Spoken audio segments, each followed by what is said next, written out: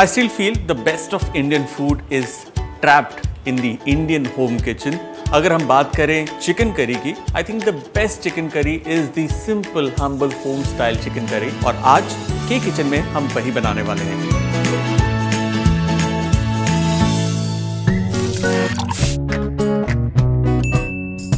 To begin with the chicken curry, what you need is, of course, chicken. Fresh chicken is the best chicken, better than frozen. इस chicken के अंदर हम डालेंगे नमक और जहाँ तक हो सके इस्तेमाल करिए chicken on the bone. Boneless भी इस्तेमाल कर सकते हैं, बट बोन्स का अपना एक अच्छा इंटेंस फ्लेवर होता है. इसके अंदर हम डालेंगे अब दही, थोड़ा सा ginger paste, just a little, बहुत ही थोड़ा, और थोड़ा सा garlic paste, again very little. इसके अंदर मैं डालूंगा थोड़ी सी कसूरी मेथी पाउडर और इसे हम अच्छे से मैरिनेट करने के लिए रख देंगे. इसे तकरीबन आधे घंटे के लिए मैरिनेट करके रखना है. That's it. Now this goes over here. Pan on. इसमें जाएगा ऑयल. अब हमारे जो खड़े मसाले हैं उसकी बारी. बे लीफ, मोटी इलायची, थोड़े से लौंग, थोड़ी काली मिर्च, छोटी इलायची और सिनेमन. इसमें हम डालेंगे जीरा और इसके अंदर हम डालेंगे चॉप्ड अनियन.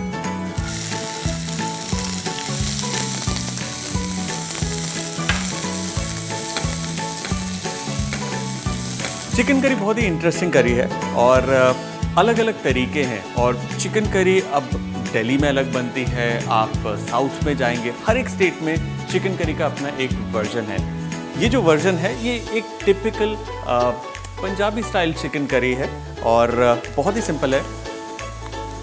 ना अनियंस को इवनली ब्राउन करना है, सो मेक श्योर कि उसे आप इवनली चॉप भी करें.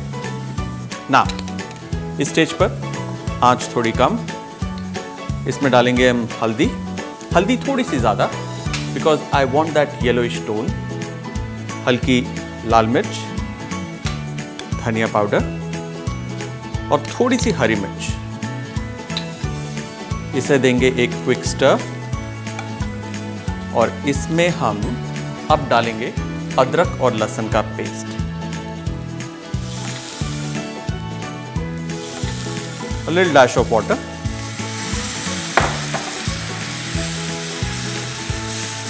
हमें इसे तब तक पकाना है जब तक कि ऑयल ऊज आउट होकर ऊपर फ्लोट नहीं करता या फिर साइड्स पर नजर नहीं आता हमें. Oil is oozing out. At this stage, we'll add some chopped tomatoes.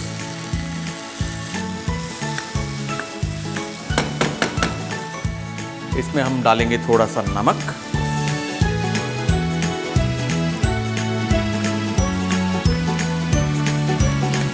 Tomatoes have gone meshy और जो ऑयल है वो एक बार फिर से ऊज आउट हो रहा है.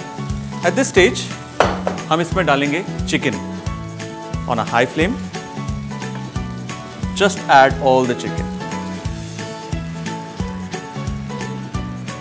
along with the marinade.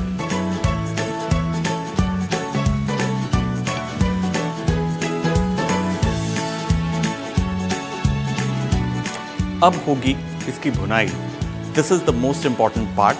Don't be in a hurry to add water now, क्योंकि इसे हमें भून कर इसे ड्राई करना है ताकि इसके अंदर एक अच्छा रोबस्ट फ्लेवर आए और उसके बाद इसके अंदर पानी जाएगा और इसकी एक अच्छी करी बनेगी.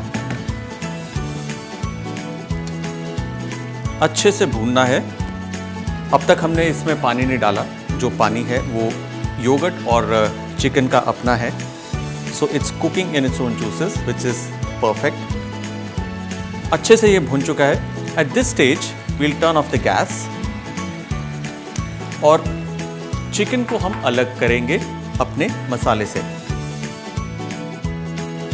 ऐसा इसलिए कर रहा हूँ ताकि जो मसाला है उसे मैं पीस सकूँ. साथ ही जितने भी खड़े मसाले हैं उसे भी मैं छांट कर बाहर निकाल रहा हूँ. इनका पर्पस पूरा हो चुका है.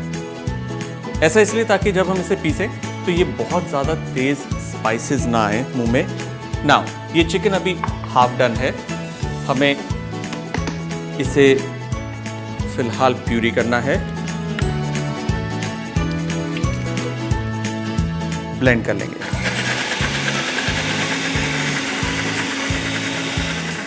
You can add a little bit of water and then blend again.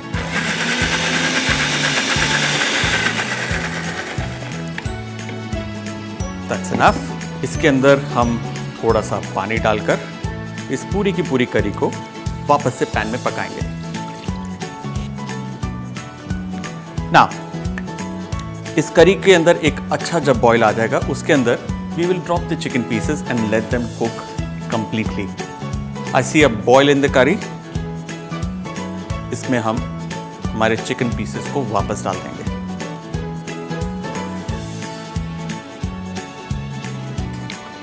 Now, just let it boil for one more time and the curry will start to thicken up. इसमें जाएगा थोड़ा सा chopped coriander and chicken curry is ready. Let's plate it. Okay. सबसे पहले हम chicken को डालेंगे।